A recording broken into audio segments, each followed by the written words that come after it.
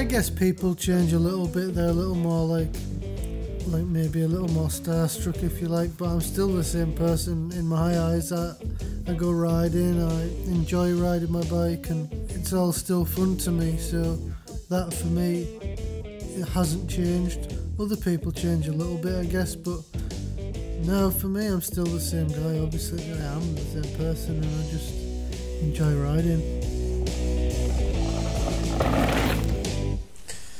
Just woke up. All my gear for today: knee pads, goggles, jersey, gloves, pants.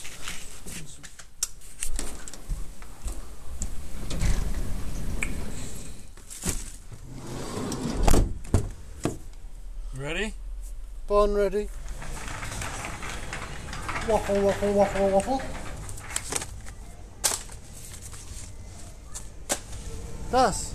No. Nein. No, not any. Nein, Danny.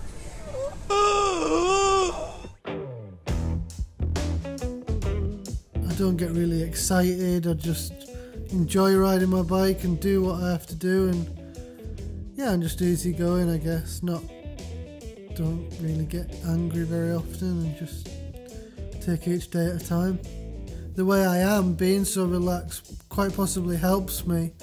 And if I was crazy and I don't know what you call it, like out there if you like, then maybe it would have an effect on my riding and not being able to concentrate, not being able to get into the frame of mind that you have to be in to put the bike where you want and do what you have to do.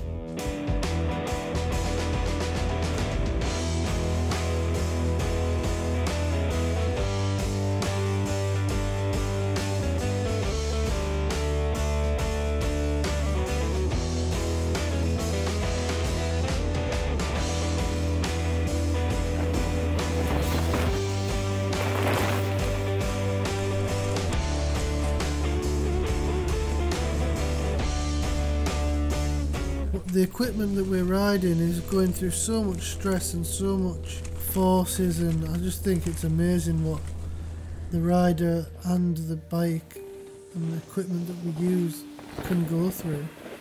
It's not like, let's say, athletics or football or something like that where it's a pair of football boots or a pair of running spikes. It's like there's a lot that goes into it, and for that, for me, when everything comes together, it's an amazing culmination of things.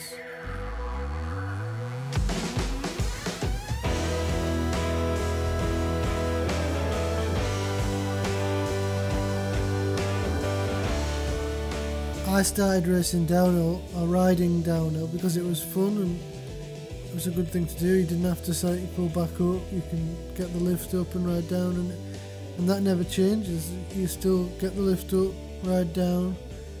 The goal at the end may be different now to what it used to be 10 or 15 years ago, but you're still doing the same thing, and it's a great buzz.